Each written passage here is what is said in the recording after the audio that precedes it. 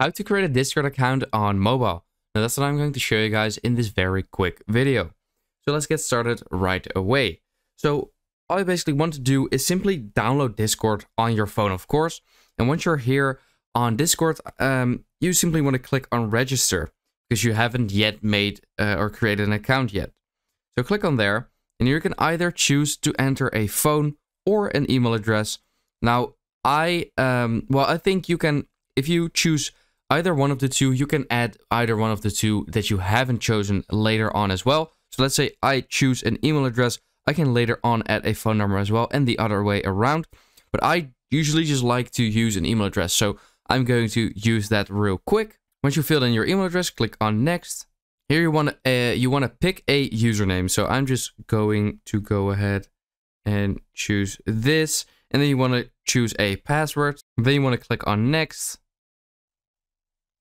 Here you want to enter your birthday. So yeah, I'm just going to choose that real quick. And then you have to agree with the terms of service and privacy policy from Discord. And then you can go ahead and click on create an account. And once you have created your account, first you have to do this CAPTCHA. So I'm just gonna do that real quick.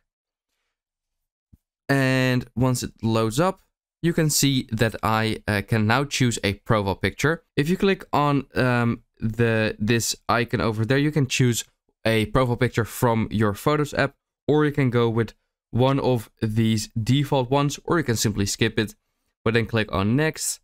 And here you have help your friends find you, let people who have your email address or phone number search you for on Discord.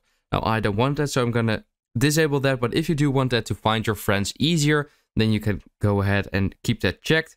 Click on next, and here you can immediately create your own server or join a Discord server, or you can just close this. And I actually have to do this again, I don't know why.